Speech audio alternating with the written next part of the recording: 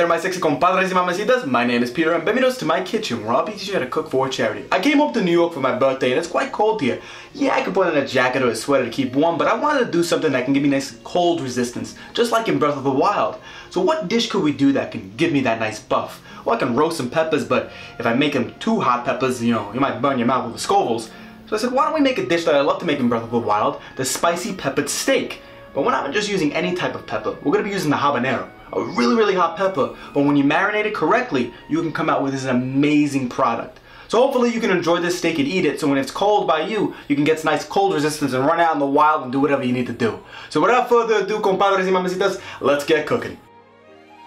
Before we start cooking, let's go over the ingredients you're going to be needing for this dish. First, you're going to need 12 habanero chilies stemmed, 5 garlic cloves crushed and peeled, 1 cup of peeled chopped carrots, 1 medium sweet yellow onion chopped, 1 cup of white vinegar, 1 cup of water, 1 teaspoon of salt, 1 tablespoon of cumin, 1 tablespoon of turmeric, a quarter cup of sugar, a third cup of lime juice, a third cup of orange juice, 1 tablespoon of olive oil, 3 New York strips, 3 pork chops, salt, pepper, and optional if you want to garnish the plate and make it look like it's from the game, 2 habanero chilies, and mixed greens.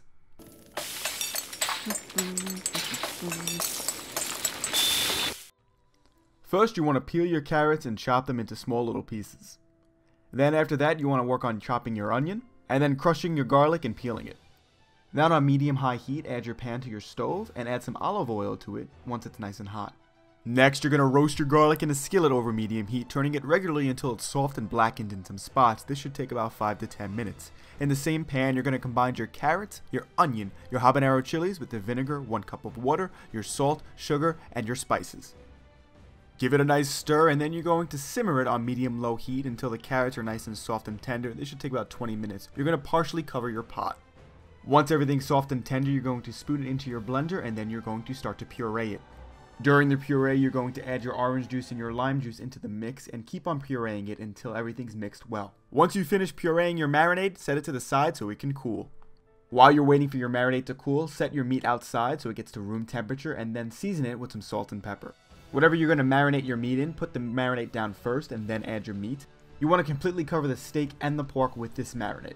Then you want to marinate it for about 3 to 24 hours in the fridge. The longer, the better.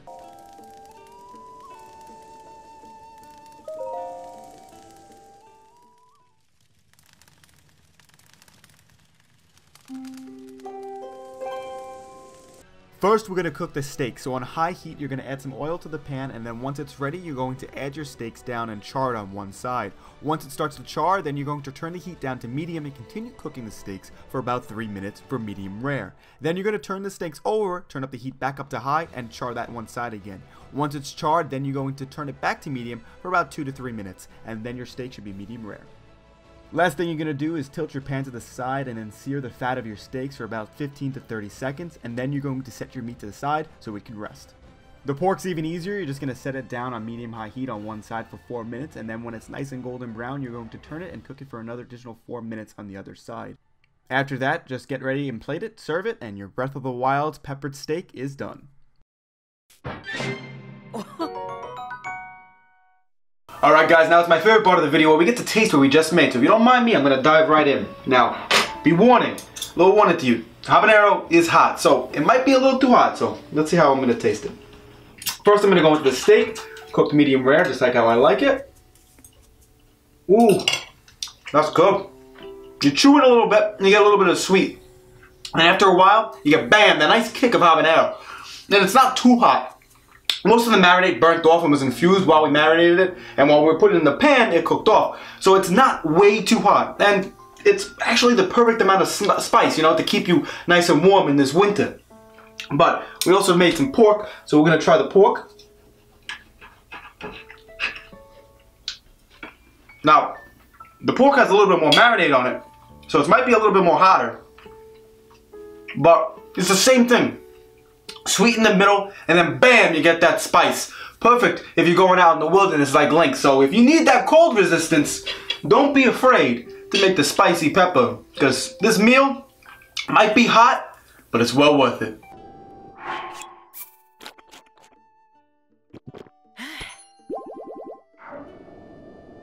Once again, my compadres y mamacitas, thank you so much for watching this video. Like I said in the past, when you watch my videos, money is made. That money is automatically donated to charity. I keep none of the funds of my videos everything goes to charity. So guys, if you enjoyed this video, give it a like and comment below. And if you didn't like it, give it a dislike and tell me why. I love reading your constructive criticism. I really hope you enjoyed this dish, guys, and I really hope you make it. You might be afraid that, oh, habanero is too spicy for me, but you know, it's actually a great pepper to work with, and this marinade is absolutely delicious. And you can use it for more stuff, for fish, or for any other meat you would like, even chicken if you want. And now I'm sorry for the little bit of delay in the videos. I just got back to school in January and I'm working on the rest of my flight training before I head off to the airlines.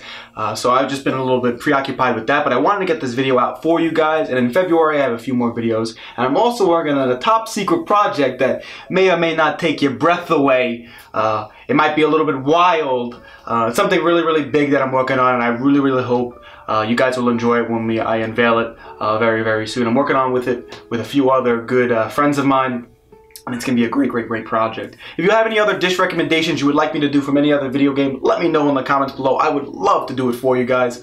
But as always, thank you guys for watching. I'll see you next time. Adios. Stay sexy.